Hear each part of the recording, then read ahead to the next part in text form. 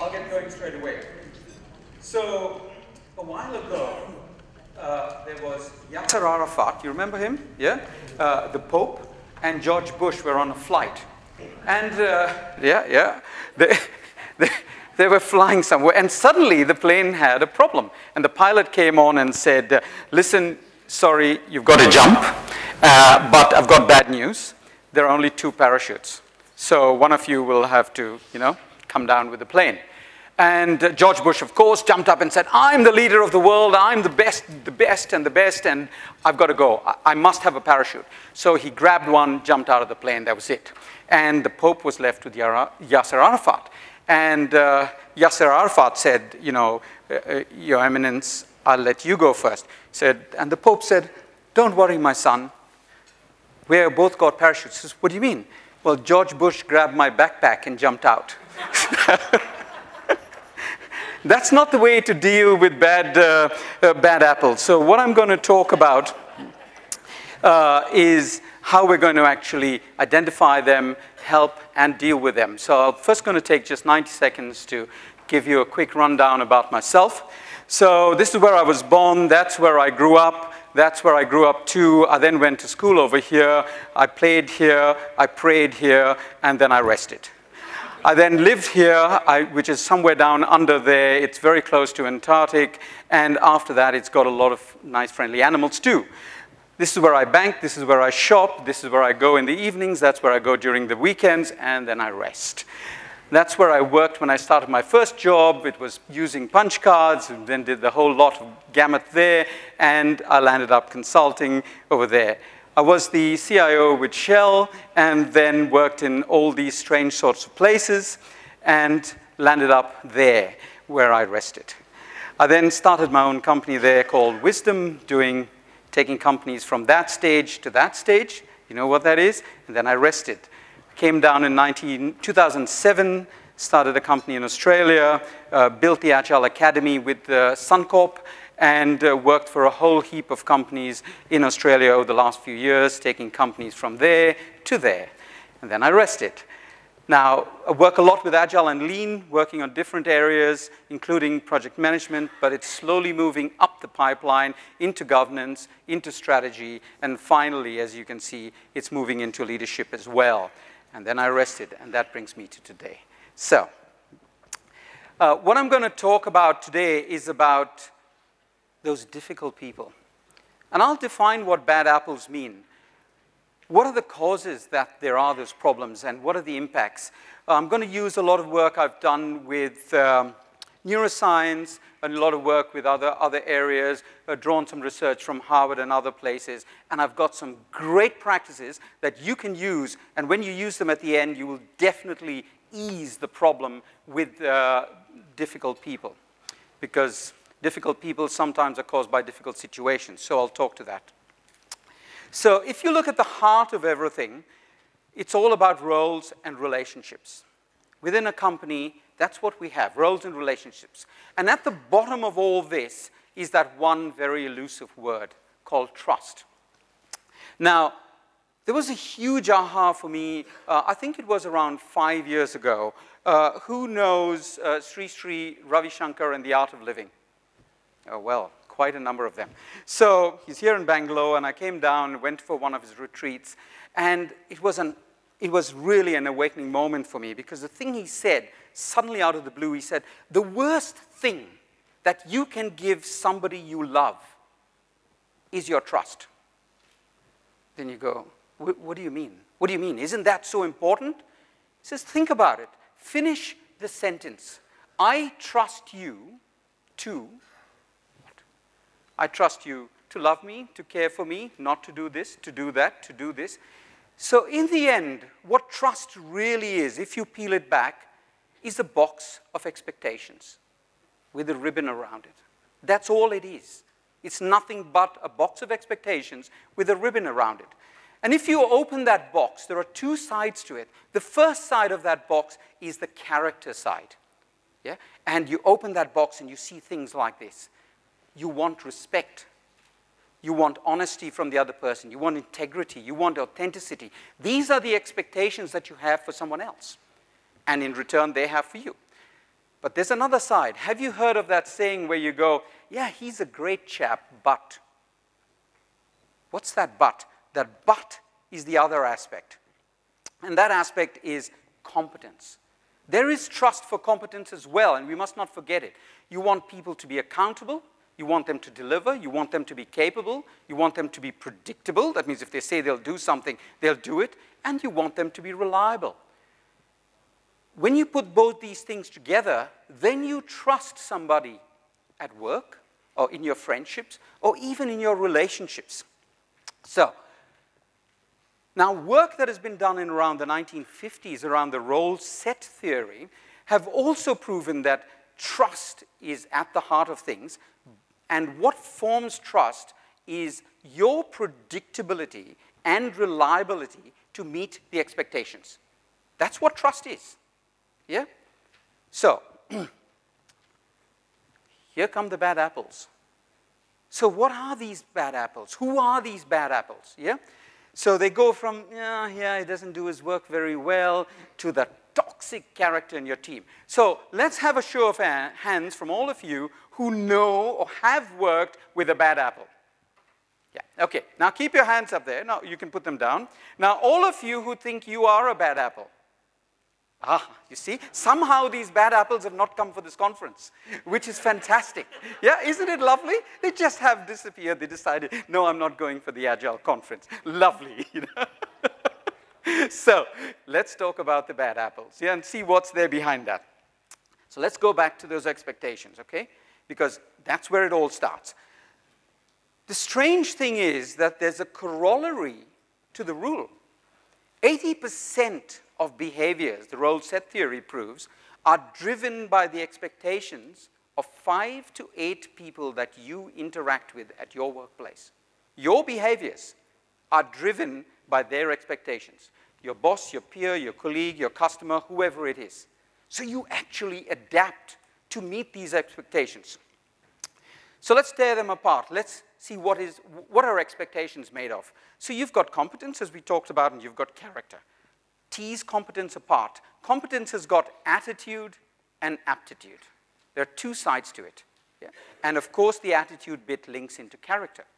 Now, here comes the big thing. People always and often, they disguise aptitude problems with attitude and attitude problems with aptitude. It's very hard to say, I don't know sometimes. It's much easier to show an attitude. Sometimes you show an attitude, you've got an attitude, and you say, I don't know. And as a colleague, as a manager, as a team leader, you've got to figure that out. We've got to figure out, what is it? Is it aptitude or is it just attitude? Yeah? What is going on here with this person? Yeah? So let's delve in a little deeper. Let's talk about aptitude first. Now, aptitude is got some sides to it. There's the IQ side, and there's the EQ side. Now, the EQ side, you can say, is very closely linked in with aptitude and attitude, but it's the softer side. Sometimes, if you watch Big Bang Theory, you'll know what I mean by IQ and EQ. Yeah? So, Sheldon, you don't want him as a colleague, I guess, but he's a great guy. So, on the aptitude side, we can work with helping people develop, and I'll talk about what are the things you can do in that area. But now let's go to the other side. Let's go to attitude and see what's under there.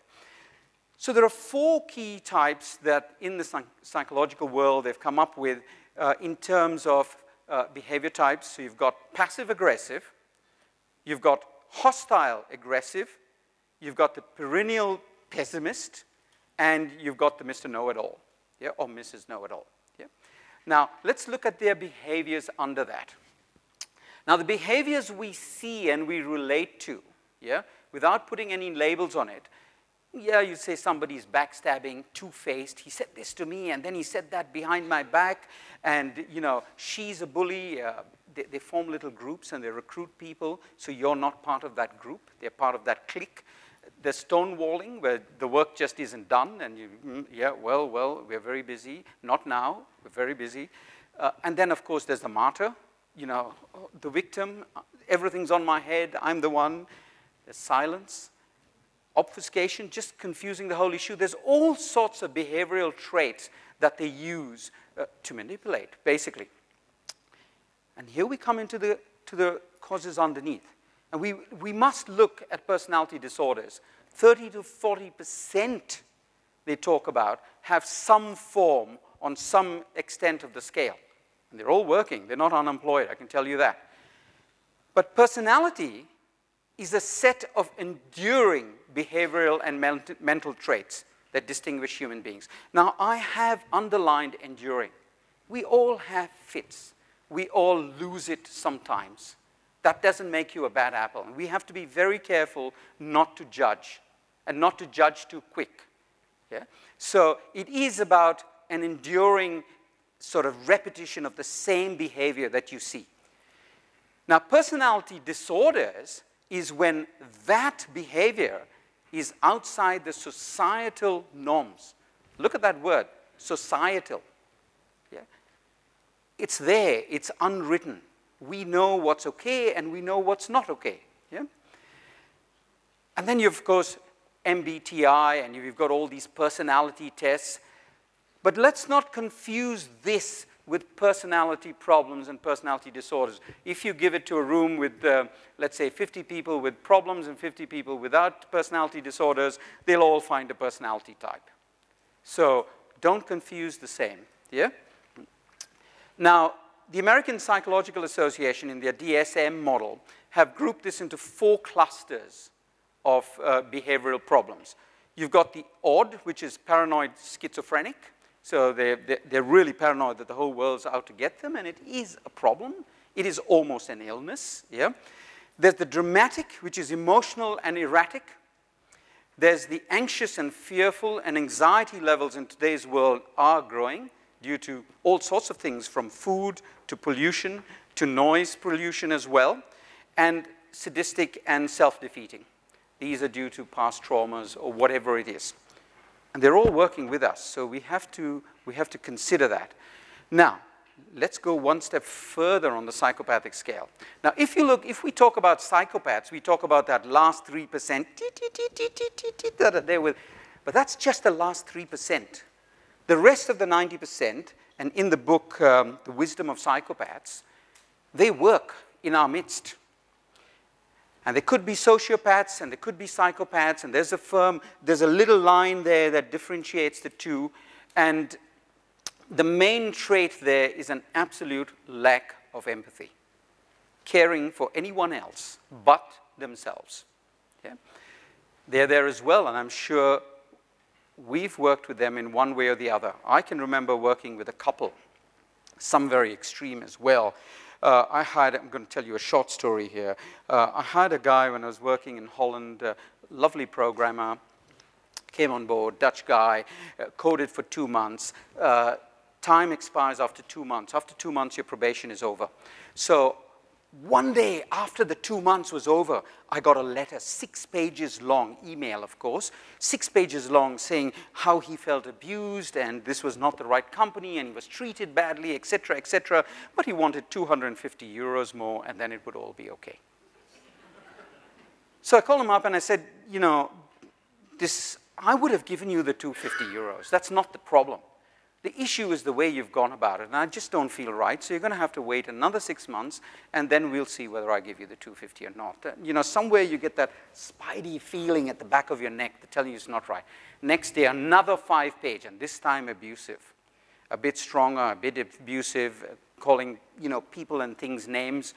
So for the first time, and that time it was Yahoo's Alta Vista, I went on and Googled him. Google was not even there then. And I found out that he was the head of the neo-Nazi extreme sect in Europe. He'd been taken to the European Court of Justice. He'd been sued by the Jewish community in Europe. And he was running sessions on how to be a werewolf in his garden. Okay? So we all come across people like that. So in 2005, the University of Surrey did a test where they interviewed about 1,000 British executives and criminal psychiatric patients. And they found that in 3 cases, the executives showed these common traits more than the psychiatric patients. Yeah. The first one was histrionic. You know, superficial charm, insincere, egocentric, manipulative. Executives were top. Then there was narcissism, narcissistic. Lack of empathy, exploiting, grandiose, it's all about them, manipulating again. And the last one was compulsive obsessive. Or if you have to work for a boss who is compulsive, obsessive, I can tell you it's very difficult. It's all about perfectionism, rigid, stubborn, and dictatorial. We've all had... How many of you have worked with one or the other at some point in time? Yeah, the hands are going up pretty fast. We all have, and if you haven't, my God, you're lucky. Stay there. Yeah?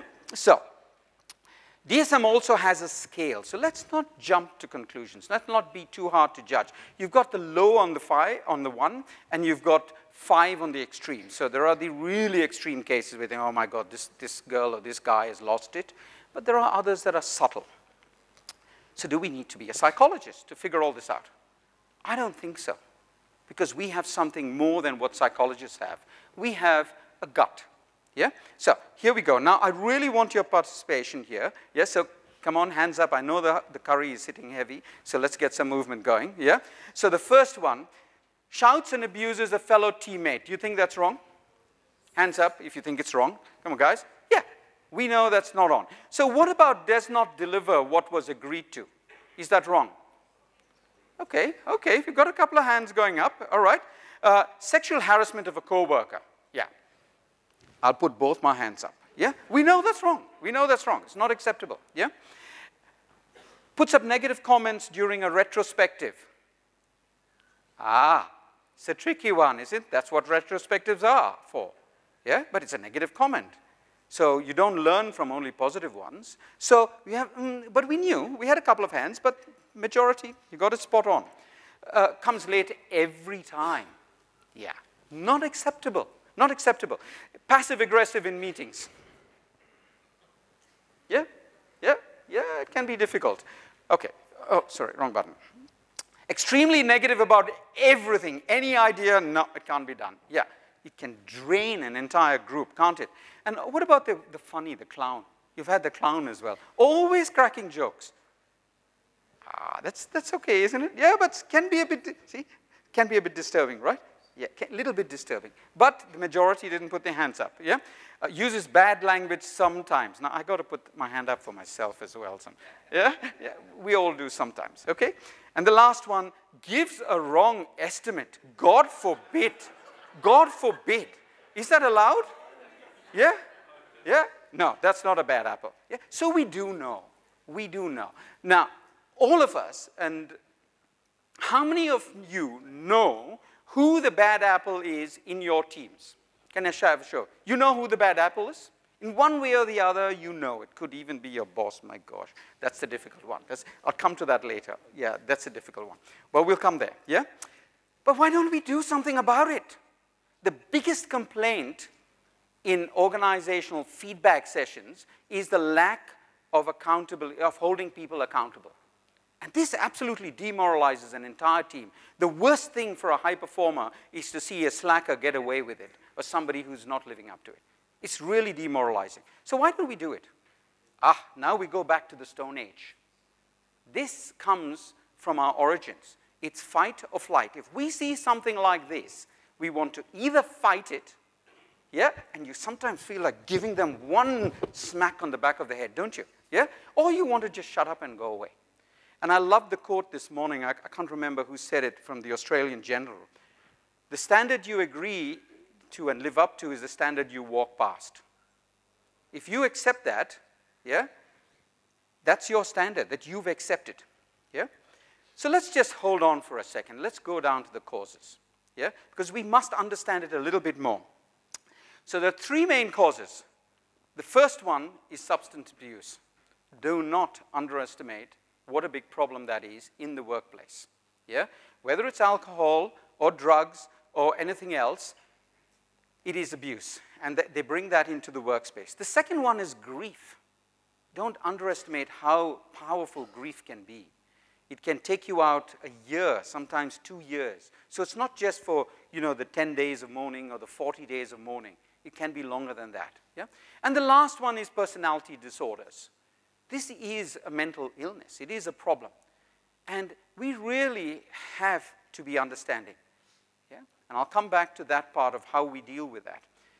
Now, if you look at the root cause of any of those that you saw there, and sometimes the alcohol abuse is due to the mental illness is due to the alcohol abuse, and they're all linked up together, and it gets all very confusing. And sometimes grief is thrown in, and then you stir the pot, and you get a real masala that you can't deal with. So, root cause, fight or flight. Yeah? So, the person exhibiting those characteristics has adopted either fight or flight. I'm not talking, I'm not part of this team, I don't want to be part of it. They're exhibiting that. So let's ask the why again. Why are they exhibiting that? And at the heart of all this, it comes back to what the Rig Vedas teach us, what the Bible or the Quran or anything else talks about, the two main things at the heart of human problems, which is fear and desire. And they drive behaviors in most areas, unless, of course, even if it is a mental illness, it is fear. Very much driven with fear. And we must understand that, because only then can we care. And whatever we may say, however much we may not like these people, and we may not like to work with them, one of the key Agile values is caring. We must care for people. If you don't care for people, you're just as bad. Yeah? And there were only 3 bad apples in this room, but I can tell you, if we don't care, we're all bad apples. Yeah? So, we must care. So, now I'd like to just look at the impact. I want 5 of you all up here. Come on, come on. You're all sitting very comfortably. I want 5. Come up, come up, come up. 5 of you all. Yep, can we have 1, 2, 3? Let's give them a hand, guys. Come on, yeah. 1, 2, 3, 4, 5, and one more, and one more. Yeah? Okay, so you're already there? Yeah, we've got the, yeah. So I'd like you all to pass the ball around. Yeah? Wait a minute, wait a minute. There has to be air time between the ball. You're the IM, yeah? Okay, so you're going to make sure that they do it well and everything, yeah? Okay, your time starts now. I don't know, I don't know. All these questions, come on. Yeah, yeah, yeah. Okay, okay, how many times? Okay, okay.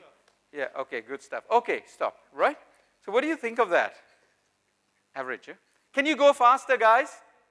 Okay, okay, oh, that, okay, okay, okay, well done, well done. So now I'm giving you all some little cards. These are your behavioral cards, yeah? So we're going to see, so just read the card, don't share it with anybody, and follow the instructions of the card, right? Just follow the instructions of the card and start the game. Okay, I am pass the ball, start again, start. Okay, we're timing you, we're timing.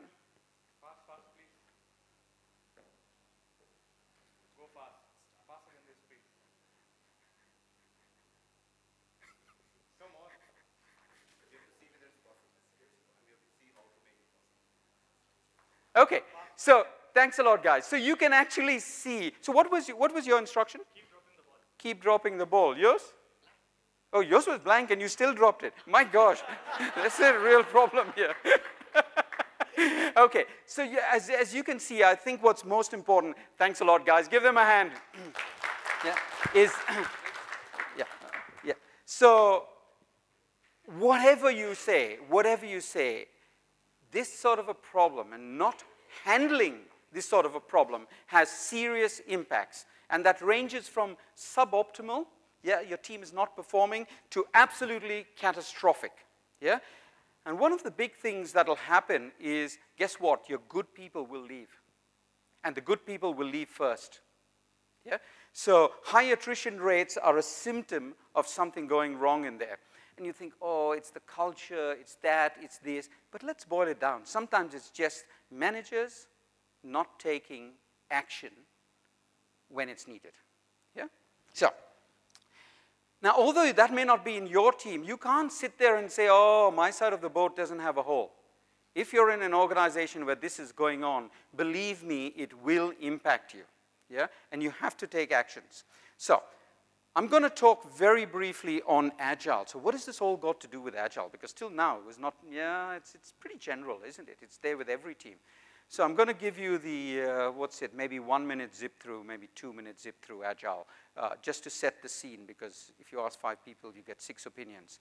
So at the heart of Agile, a few core values. So you've got trust, respect, authenticity, fairness, courage, caring. These are human values at the base of it. You've then got about 8 principles, roughly. The first one, cross-functional teams that work on one thing at a time, one project at a time, no doing 6 projects at the same time. Iterative time-boxed and fast short cycles. You've got focusing on delivery and business value, collaborative and self-organizing teams. You've got adaptive and flexible in terms of planning and also doing the work, continuously improving, asking yourself, how can I get better? How can I get better? Focus on simplicity and innovation. And the last one is transparency and visual management.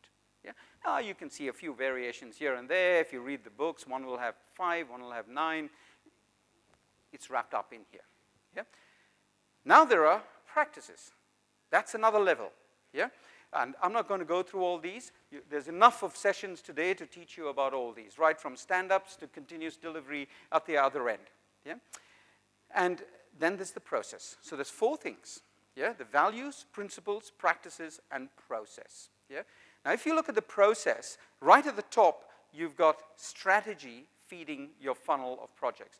And that's a whole subject by itself. I'm talking on that on Saturday in terms of the 6th force and how strategy should be also agile. You've got concept, initiate, deliver.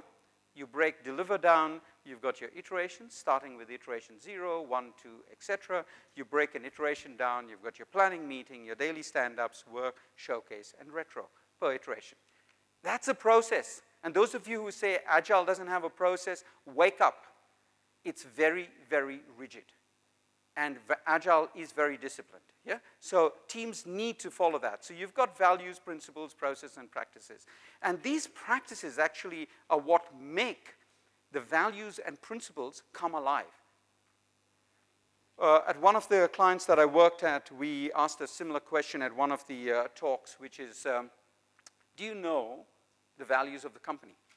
They were up on all the walls everywhere. 98% put up their hands. Then we asked them, how many of you live the values? What percent do you think put up their hands? Give me a rough shout. Sorry? 3. You watched my presentation, didn't you, Sneaky? Yes, 3%. Well done. Well done. 3% said that they follow the values. So the posters don't make the difference. And Agile is so focused on practices because it brings the values and principles alive. So here start the problems. How does an Agile team deal with difficult people? That's the issue for today's subject, not just difficult people. Yeah? And they exist. The reason I took the time to show that is don't think that because we're Agile, those people are not in our teams. All of a sudden, they haven't come for the conference, which they haven't. But they're there. So this is the challenge. The Agile teams are cross-functional teams that are put together. They normally have different bosses. Yeah? The PM, the project manager, doesn't want to override the iteration manager. The iteration manager was really a developer, has now suddenly been made an iteration manager. And yeah, I don't know about handling people. You know, this people thing is a bit new to me. I'm a great techie or a BA or a dev or whatever. Yeah? Then you've got the managers. They're all putting pressure out there. Then you've got the external stakeholders. They want everything yesterday. Yeah? So there's a lot of things going on there. And guess what? This is, I think, the first, I've been to about 5 or 6 international conferences too, where they are actually talking about bad apples. You know, Agile has developed over the years, and we've got that lovely group hug and love you, and nobody wants to talk about the difficult apples. And it's about time we started talking about them and how to deal with them. So there are some Agile misnomers that I want to go through, because these are used by the difficult apples. So you better know about them. The first one is wisdom of the crowd is misinterpreted as majority wins. And if we vote, you, the manager, or you, the product owner, or you, the technical expert, you shut up, it's majority wins. That's an absolute misnomer. That's not true. Yeah? There are clear responsibilities even in an Agile team. The second one is, oh, we're collaborative. So let's keep talking and analyzing till we tie ourselves up in knots forever, because we're collaborative. And let's collaborate and collaborate and collaborate, and no decisions are made. The third one is, oh, we're adaptive. So we can't give you a plan, we're agile. We can't give you a project plan. How many have heard that? Yeah? Yeah, we can't give you a project plan. That's rubbish, I'm sorry, that's absolute rubbish. You should be able to give a plan, yeah? Now, whether you work to it or not, and it's a light plan, it's an easy plan, subject of another day altogether. Next one. We don't need leaders. We are self-organizing teams. There's no boss. Everybody just does their own thing. As teams mature and go into very high levels of high-performing maturity, leaders almost are just in there as part of it. But as you saw with the previous presentation, the minute you introduced one new person into the team, and every team, you can go snap back in terms of culture. So you do need leadership, even if it is to set a common shared understanding and vision. Oh yes, we're flexible, so we can't work to a budget. Yeah, we can't work to an estimate, we can't give you an estimate, we're just very flexible, so we can't do that. And the last one is there's nobody accountable. Who's accountable? The team is accountable. Whose neck can I wring? Oh, the team's neck. And there's nobody, everyone's ducking and dodging. And these are actually practiced in, let's say, what I've come across in my last maybe 12, 13 years working with Agile teams and coaching Agile teams is this sort of a behavior used sometimes by teams who are dysfunctional. So what can we do about it? What am I doing for time? Good. So you can't just go and cut off someone's head. So I've got a simple little formula that we can all use, irrespective of Agile, but then I'll give you the Agile practices that go with it. And just remember ICE. So the first thing is we have to identify. The second thing is we have to correct. And the third one is we have to engage. Yeah? So they identify, and this is so important, and it comes back to the word trust. If you don't set clear expectations, you can't ask people to meet them. And there will be a lack of trust. And how many teams have we seen that just start straight away, go in and start, don't worry about setting a shared understanding and expectations. And then you feel, oh, well, I don't know what he wants.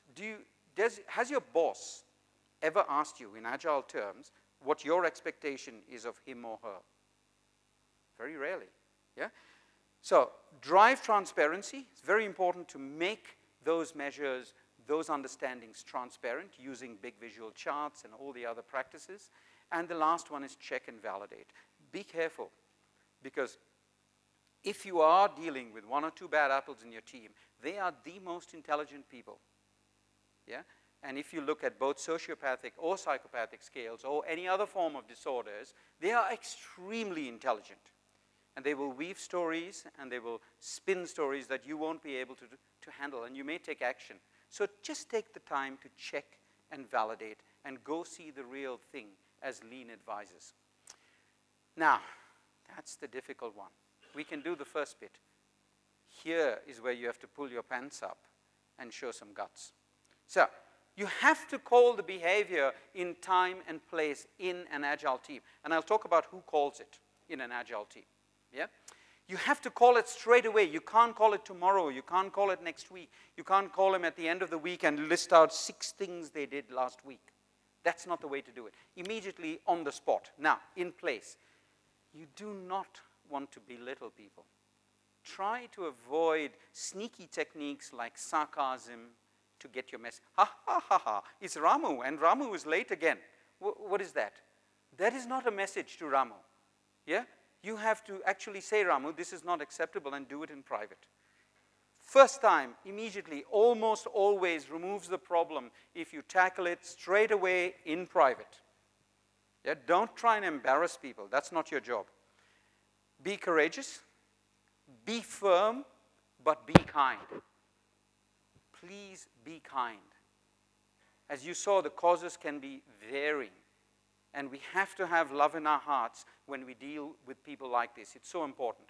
And the last thing is, you have to follow up. You have to engage. You have to look after them. You have to find out what's happening. You have to make sure that they're trained, either if it's aptitude, training, coaching, etc., and you must follow up.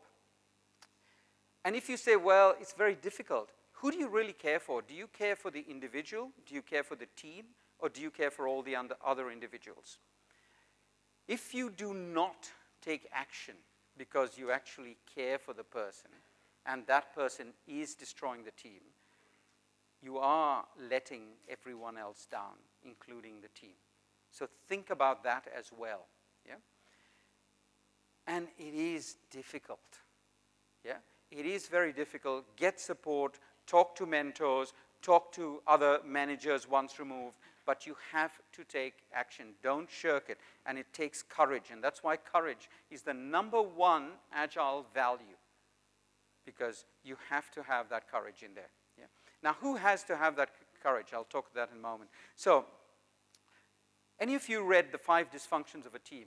Yeah, it's a fantastic book, and it talks about how teams operate and why they don't operate well. Absence of trust due to the lack of invulnerability. Fear of conflict. If you don't have trust, there'll be fear of conflict. And there'll be an artificial harmony. Yeah? Nice patting everybody on the back. How's it going? Yeah, it's going well. Everything's going fine. Ambiguity. So because you don't have conflict, nobody knows actually what they said. You sat for the 1-hour meeting, and at the end of the meeting, nobody knows what the hell was said during that 1 hour. Did they say yes? Did they say no? Nobody knows. Yeah? And then, of course, there's low standards, and finally, there's no results. So you have to focus on building the trust. You have to have healthy, respectful confrontation. Please allow this, and I'll give you one tip. If there is a meeting, and it's a stand-up, it's retrospective, whatever it is, or a design meeting, and people get passionate, that is okay. Please stop them for a second and say, I'm giving you permission to be passionate, as long as you're respectful. Yeah? And it works wonders, because people just carry on, and that's where the magic happens. Magic happens in confrontation, not if there's artificial harmony. Clarity of commitment, and this is the one that we're talking about today, the accountability, and holding others accountable. Accountability yourself is not a problem. We all have that innate ability to deliver, and we want to. We're proud. We want to deliver a good job. But how about holding someone else accountable? That's difficult. And only then will you get outstanding results. And it's not the PM's job, and it's not the IM's job, and it's not the team leader's job. It's everyone's job. It's every person's job. Because if you walk past that abuse or that bad behavior, you are accepting that bad behavior. Yeah? Another thing is, people talk about, oh, I'm managing a team. You never manage a team. You manage individuals in the team. And each one is different. There have been presentations this morning from Lisa and the rest, which talk about different types of people in different groups. And you have to deal with them differently. You can't just deal as an IM or as a PM. How many managers, IMs, and PMs in the room here? Can I have a show of hands? Yeah, quite a few. So, you can't have one size fits all, and don't put down rules blanket on the team, bang, because one person is late. Now you're all going to stay late till 6 o'clock. That may work in the army and do 50 push-ups. But I don't know if it works with Agile teams or any really high-performing team. So think about it here. Your style will need to differ from person to person. And finally, I've got 3 steps to success. If you do not set up your team for success, when these problems occur, you're going to be stuck. Yeah? So set up for success. What does that mean? The first one is, you must have a shared understanding of Agile and what it is not. How many times I've walked into a team and you find, yeah, we've been Agile for 1 month, we've been Agile for 1 year, and you ask 5 people in the team, you get different opinions of what it is. So just have a session, have a workshop, 2 hours at the start. What's Agile? Put it up, call in a coach, browse the web, but agree what is Agile for your shared understanding. Right or wrong, doesn't matter what practices you do. Agree that. The second one is clarity of roles and responsibilities. Please be clear, what is the IM or Scrum Master's role? What is the PM's role? If you read 5 books, you'll get 5 different opinions, maybe 6 as well. So be careful about that. But whatever it is, doesn't matter. Just agree it. For your team, agree one thing. There's no right and wrong, just pick one and agree it. Yeah? Now, I have run these 3 practices repeatedly and it's been magic in taking the team to another level. So I'm going to share it with you. Two are brand new, and the last one, of course, has been around for years, the social contract. So the first one is what I call the box of trust. Just take a big blank piece of paper and get the cross-functional team in the room. So the bosses, the partners, suppliers, customers, reports, peers, the devs, the PA, and just spend half an hour, each of them writing down what are their expectations of the opposite group in terms of character and competence. Remember the two. Write it down. Whiteboard it, put it up on sticky notes, and finally group it, and you will get one list of expectations that your team would live up to. This is vital, and it's not the outcome that's important. It's the process. Yeah? So set clear expectations using the box of trust. Now comes the scale of expectations. This has been work done in Harvard that has been really fantastic. So what they call is a scale of expectations, right from deviance on the extreme left to hypothesis testing on the right. So I'm going to explain that. And this was done by Amy Amundsen, and it's been published in the Harvard Business Review. And what she's done is she's put these 5 up there and said, if you deliberately violate for selfish purpose, it's blameworthy. And just call it as such. It's blameworthy. You are going to get blamed. Now, on the other hand, it goes better. Well, what if I did something but I didn't know? All right, that's less. What if the process is broken 90% of the times? If you go back to lean, lean focuses on the process, not the people, because that's where most of your problems are. Okay, process is not known. Less. Lack of clarity. Well, that's your job if you're the manager. Yeah? And then, hey, I want to try something. That's actually praiseworthy. So now don't finish with that. Put these up on the wall, discuss it, and then have one more thing there. Put the repercussions underneath. This you are doing with the team. If you have just things that are expectations and you have no repercussions, no consequences, you might as well forget it. Yeah? I'm sure most of you have kids or have in some form or the other a relative or a person who has a kid that's close to you, and you know how kids are, and we were all kids once. Yeah? Don't touch the cookies. Don't touch the cookies. Don't touch the cookies. Oh my God, look at him, he's so naughty. Well, what do you think is going to happen the next time you tell him? There has to be consequences. Now, I'm not saying beat the child, please. Don't record that. I didn't say beat the child. Yeah? But you have to have consequences. Otherwise, rules don't make any difference. Yeah? So, put it out there. Red card, 2 strikes and you're out. Dinner for 2 if you're doing a great job. Buy drinks for the team if you did something and it's not so bad. Yeah? Sanctions and rewards. Put them up on the wall, discuss them. And the final one is the social contract. Do this together with the team. Yellow stickies, acceptable behaviors. It takes you not more than an hour. Aren't you willing to invest an hour in your team, in your culture? Put it up on the wall, group them, put them together, and have an agreed list of behaviors. Now, everyone in the team owns these behaviors, and anyone can hold someone else accountable to meet those behaviors. It's not the PM's job or the IM's job to come in and say, hey, you haven't met number 3. Yeah? For example, the negativity. 2 solutions for every problem. Do not come with a problem unless you've got 2 solutions for it. Ooh, that starts getting people to think. Now, they'll stop whinging so much and actually think and talk to others and come with, so you start driving a, now, have a dumb box on the side. Again, every time you're late, if that's one of your rules, yeah, $5 in the dumb box.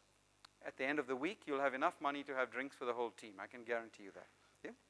So, run these 3 when the team starts. If you've got new people in the team, create a buddy that will walk them through all these 3 processes. So you must have buddies in there that will walk new people through. So at the heart of it is values, principles, and practices.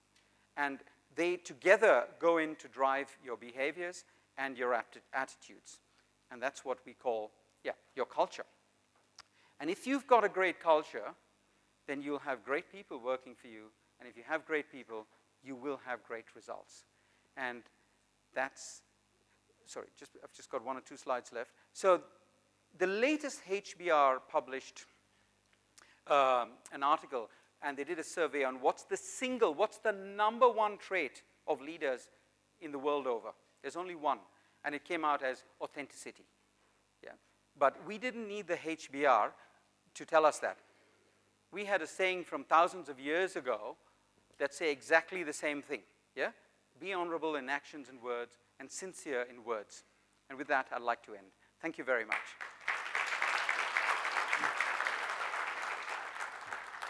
So if you have any questions, I'm over here, otherwise just outside, because I think the next one will be starting here soon. And my email's there, so you can email me at any time as well. Thank you.